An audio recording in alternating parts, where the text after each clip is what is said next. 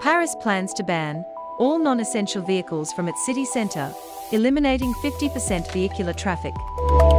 USA's Rensselaer Polytechnic Institute has invented sustainable rebar made from hemp that doesn't corrode.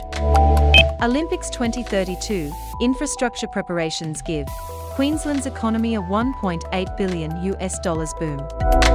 Arup calls London the least sponge-like city due to its lack of blue and green infrastructure. India's SoftTech engineers launch CivitBuild, a cloud-powered, AI-driven construction ERP.